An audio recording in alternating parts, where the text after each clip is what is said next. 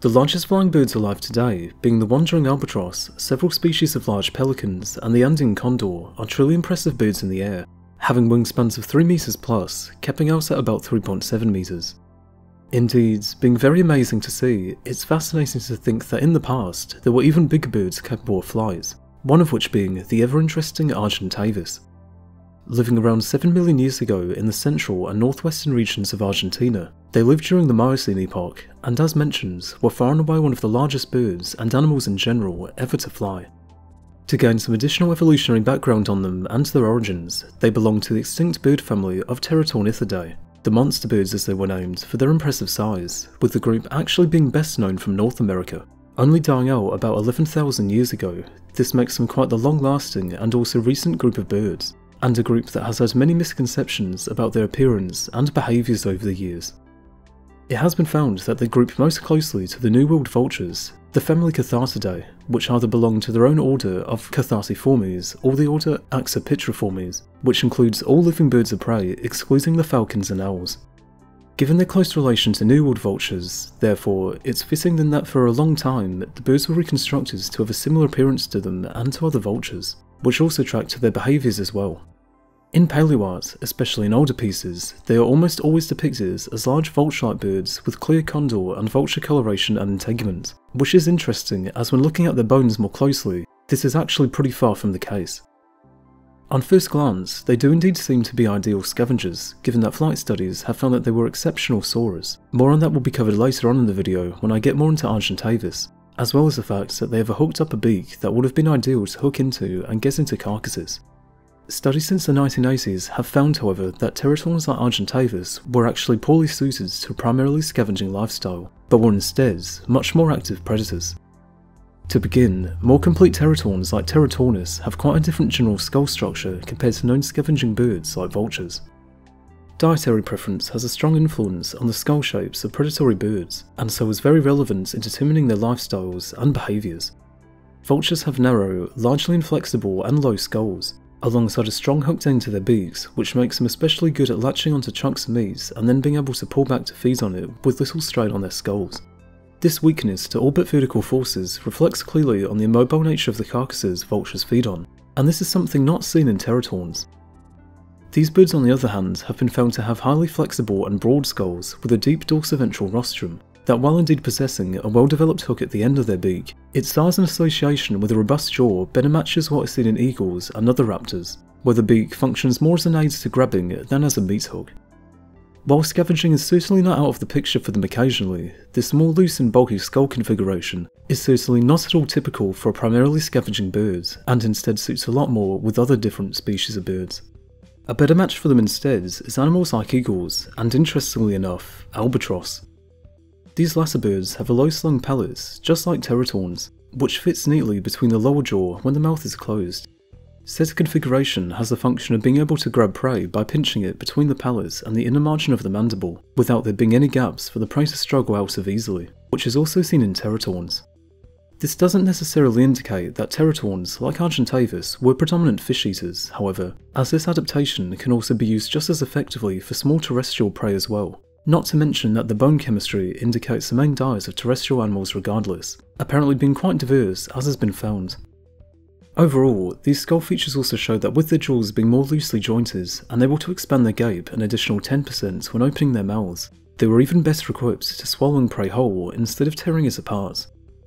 Their feet are also interesting in that they lack the long and powerful talons characteristic to many other birds of prey. That shows that they didn't necessarily use them to capture and restrain prey, with their pelves also differing as well, so the musculature involved in said movements was also quite different.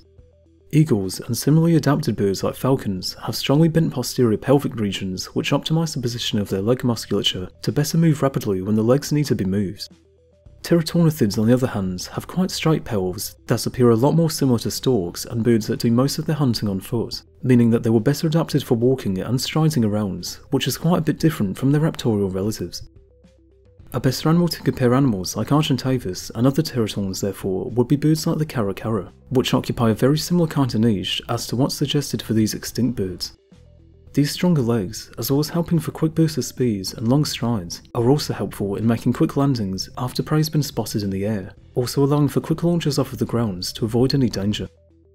Regarding their capacity for eating animals whole, it has been estimated that in the case of Argentavis, with a huge, estimated skull length of about 55 cm, could have swallowed whole animals up to 15 cm wide, meaning hair-sized animals like armadillos, the very small South American notoungulates that were common at the time, as well as sloths, would have been easily obtained prey for them.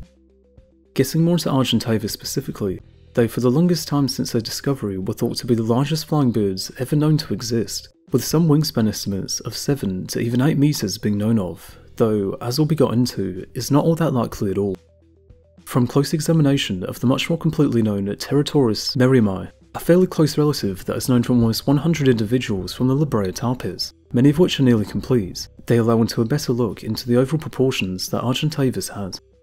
While not having complete wings, we do have a part of their humerus, which has been estimated at about 57 cm in length when comparing them with other pterotorns, with some researchers regressing a surprisingly small wingspread of just 3.6 meters, which is way under what would be expected. Today, a wingspan of around 5 to 5.7 meters, with a general upper limit of 6 meters, is most agreed upon, as to reach 7 to 8 meter wingspans would both require very unusual wing proportions that will not allow them to fly in the first place, as well as extraordinarily long flight feathers. To attain such sizes, Argentavis will need primary feathers, the feathers used for thrust and lift, to reach unprecedented lengths of 1.5 to 2 meters, which wouldn't make sense given what we know of how these feathers correlate with size. Primary feathers actually correlate negatively to wingspan, with larger birds like albatross and other similar sized birds actually having proportionally small flight feathers. A prime example of allometry, how animals given proportions change with size. To get to wingspans of 7 to 8 meters, Argentavis will need wing feathers reaching insane lengths of 1.5 to 2 meters in length, longer than a person, the proportions of which are not known of in any bird, comparable or not. This wingspan puts them out of the running for the largest flying birds, at least for total wingspan. Their weight is another story, with the seagoing pelargonithids consistently known to have wingspans of 6 to 7 meters, which were perfect for soaring across the open ocean. However, in spite of their larger wingspans, these birds only had masses of about 16 through 40 kilograms at the very largest, whereas Argentavis was sure to be much heavier. These birds at the low end are estimated to have weighed anywhere from 40 to 70 kilograms, just as much as a person and even as much as some dromaeosaurs. At heights of about 1.5 to 1.8 meters too, they were just as tall as many people as well, and with skulls of half a meter long, look like bobbleheads compared to even other large birds of prey, like the also extinct Haar-seagull, with Argentavis looking more like a terror bird than anything else, and unlike them, could actually fly. With that, going back to their wings, how they operated in flight, and if they could even fly at all, has been quite the discussion, and there is a good amount to go over. To begin, it's worth clearing up the argument of a bird's given body mass being correlated with how much wingspan they'd actually need to stay aloft, as estimating body mass from bones alone has a lot of uncertainty and fluctuation, requiring guesses on aspect ratios and also into more specific morphology and lifestyle that may not necessarily be picked up on or considered. It has been noticed that Argentavis had hollow bones, with their wing bones also being quite robust and long, as well as having prominent marks on them that evidently shows that they did possess large flight feathers, which is not seen of in other such birds of similar stature. Whether Argentavis was a flapper or a glider is an interesting point of discussion, as the former case, while being more versatile than gliding, does indeed require a greater supply of power from their flight muscles. Flight muscles themselves are around 17% of a bird's body mass, irrespective of the size of the birds, with the pectoralis muscle representing about 90% of their total flight muscle.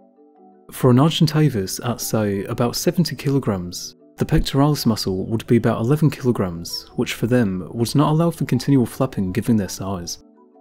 The sternum of their close relative, Pterotaurus merriami, is however twice as wide as that of the California condor, while at the same time being the same length, giving them a mass 200% bigger than those living birds. To better analyse their flight performance alongside their takeoff and landing styles, a computer algorithm, ANFL-TPWR Animal Flight Power and ANF-LTSIM Animal Flight Simulation were created using several flight parameters and calculations. What was found was that since these two curves that were generated from these simulations did not coincide, Argentavis, like many other large land birds, would have been too large to sustain powered flight. Their estimated mechanical power available to them was 170 watts, whereas the minimum needed for sustained flight was 600 watts, meaning that they needed 3.5 times the estimated power available. This doesn't mean they were incapable of flying though, as instead, like modern vultures and condors, Argentavis would have been soaring birds, in which they maintain a shallow glide and take advantage of rising air to stay afloat without having to expend energy. There are two types of soaring, being thermal soaring, used by the previously mentioned condors and vultures, which involves the use of updrafts to ascend and then glide horizontally, and dynamic soaring, which is used by albatrosses, which instead involves the use of wind speed differences with heights above the sea surface. Studies have suggested that the thermal soaring model is the most likely for Argentavis, with their soaring performance and required wind conditions of the species being comparable to living soaring species based on glide polars and their circling envelopes. This result is indeed consistent with where their remains are known from, as they are known from foothills and known pampas regions, which are far from any coastline. If the mountains of the Andes during the Miocene when they lived were similar to today, then the wind circulation patterns were likely not all that different. Argentina, where Argentavis lived however, was much more arid and warm when they were alive, as has been seen by extensive evaporate sequences. This combined with intense solar radiation would have been ideal for creating large thermals in the open cliff and pampas, which would have been especially helpful for these birds. Because of their location, it is likely that Argentavis used two kinds of soaring to manoeuvre around their environment. The first is slope soaring, in where birds fly in a region of rising air caused by the upward deflection of winds over a ridge or cliff. If the sinking speed of the animal is less than the velocity of the rising air, the bird is then able to remain airborne indefinitely without flapping their wings. On the other hand, thermal soaring, as mentioned earlier, does not depend on winds, but instead on convection currents created by solar radiation that heats the ground to well above air temperature. The heated air close to the ground then rises in columns, which can either be continuous or be in a series of discrete bubbles that requires additional navigation. Using these, Argentavis would have been able to glide from thermal to thermal over many kilometres at a time to either their roosting sites or preferred feeding areas. It has been found that Argentavis would have been able to use these methods most effectively, as while being much larger than many of the birds that employ the same strategy, they would have only sunk 1 metre per second while gliding, which is quite comparable to some living birds like the black vultures, so seeing an Argentavis circling an air column like vultures today would not have been all that uncommon of a sight back in Miocene South America. With an estimated mean cruising speed of about 67 km per hour and a very efficient gliding angle close to 3 degrees, they would have had very great gliding efficiency in the air. However, how they took off from the ground has been more of a puzzle due to their great size. Taking off from the ground alone would be a challenge given their heavy weight, as well as that their wings would flap down twice the height, making continual contact with the ground as they tried to do so. Their presence in lowland areas from their fossil remains however shows that they could survive down in these environments, and that, instead of intensively flapping, could have caught the strong gusts of winds present in their pampas environments to take off that way, as can be seen with living albatross that use a similar strategy. In more mountainous areas though, it would be more common for them to employ two different methods.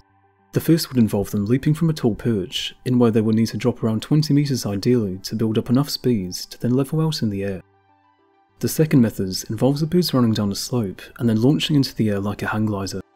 Whatever the case, Argentavis were truly impressive birds, and one certainly worth covering alongside their close relatives.